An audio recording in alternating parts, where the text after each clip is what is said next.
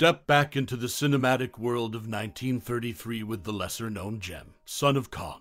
While overshadowed by its colossal predecessor, King Kong, this film offers a unique perspective on the aftermath of the original's chaotic rampage through New York City. As you revisit this classic, consider the prominent Hollywood actor who graces the screen. Did their performance captivate you, making them your favorite? Now, let's delve into some intriguing facts and anecdotes about this cinematic piece. Unearth the hidden layers that add depth to the storyline and production. Are there behind-the-scenes tales that fascinate you, or perhaps some lesser-known trivia that enhances your appreciation for this 1933 creation? Reflecting on personal connections, what is your most cherished memory or experience related to Son of Kong? Your stories enrich the tapestry of this classic, and we'd love to hear them in the comments below. Share your insights and memories with fellow enthusiasts who, like you, appreciate the timeless allure of Son of Kong. Capturing the essence of a bygone era, this film not only entertains but also provides a glimpse into the cinematic landscape of its time. Uncover the nuances that make Son of Kong a distinctive piece in the rich tapestry of Hollywood's history. What classic Hollywood actor in this movie was your favorite? And are there any lesser-known facts or anecdotes about this movie that fascinate you? What's your most cherished memory or personal experience related to this movie? We would love to hear your stories and memories in the comments below. Robert Armstrong, who played the lead in the 1933 movie Son of Kong, favored the sequel over the original for its enhanced character development. In contrast to King Kong, Darrow and Jack Driscoll are notably absent, both unseen and unmentioned in this follow-up film. An interesting tidbit is that Carl Denham's landlady shares a name, Mrs. Hudson, with Sherlock Holmes' landlady. These aspects shape the unique narrative of Son of Kong, adding layers to the story beyond the iconic giant ape. The film diverges from its predecessor in focus and characters, providing a fresh perspective on the aftermath of the Kong saga. The Styracosaurus model featured in the 1933 movie Son of Kong found an unexpected owner in Peter Jackson. This relic from the film, a testament to the bygone era of stop-motion animation, now resides in the possession of the renowned filmmaker. The transition from the original King Kong to its sequel was marked not only by a shift in narrative focus, but also by the financial aftermath. Son of Kong's underwhelming performance at the box office led RKO to temporarily abandon the production of giant ape movies until the release of Mighty Joe Young in 1949.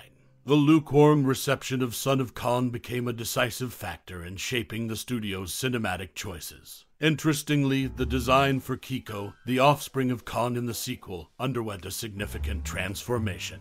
It wasn't merely a continuation of the 1933 Kong's legacy. Instead, it involved a repainting and redesign, offering a fresh take on the iconic character. These behind-the-scenes details contribute to the intricate history of the 1933 movie Son of Kong, shedding light on its impact on both the film industry and the creative evolution of its legendary characters. From ownership shifts of cinematic artifacts to studio decisions influenced by box office outcomes, the sequel's legacy extends beyond its runtime, revealing the nuanced dynamics of filmmaking in the early 20th century.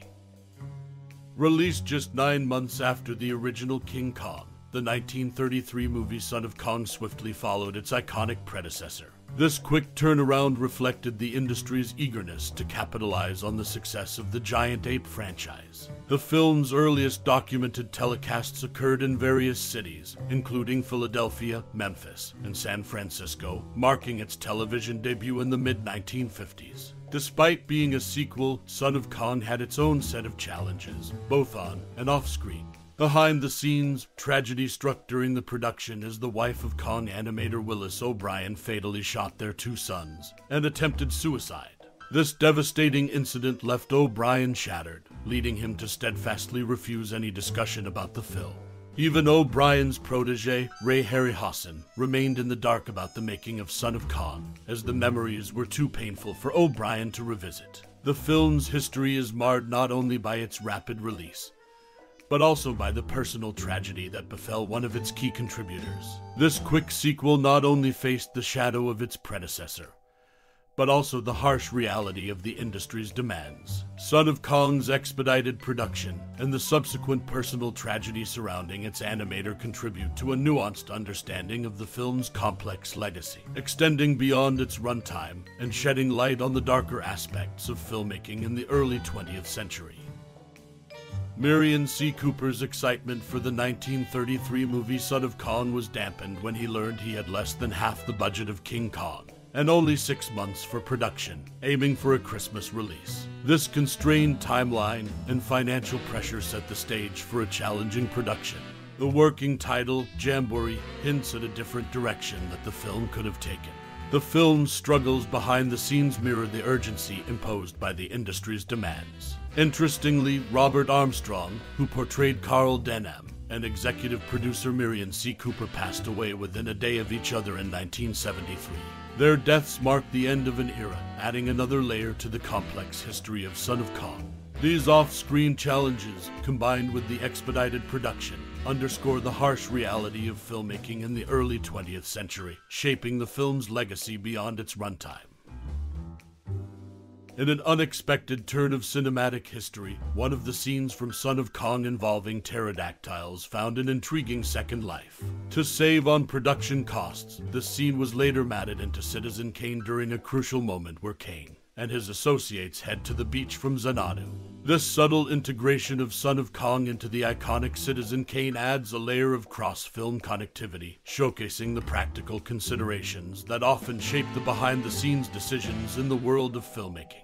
While Son of Kong might be known for its connection to the King Kong franchise, an interesting tidbit adds depth to the sequel's legacy. Although the name Kiko was assigned to the Junior Kong, it was never used in the film.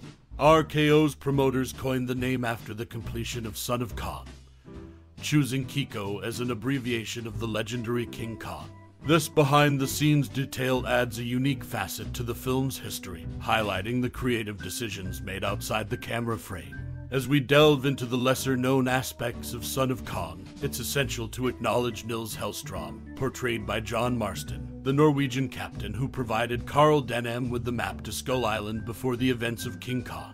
This connection between the two films underscores the intricate world-building that took place behind the scenes. Nils Helstrom's contribution becomes a crucial link in the overarching narrative of the King Kong universe. In exploring these lesser-known facets of Son of Kong, from its unexpected cameo in Citizen Kane to the unused moniker Kiko, and the connection between the two Kong films, we uncover a richer tapestry of Hollywood history. These details, often overshadowed by the more prominent aspects of the films, contribute to a nuanced understanding of the 1933 movie Son of Kong, and its enduring impact on the cinematic landscape.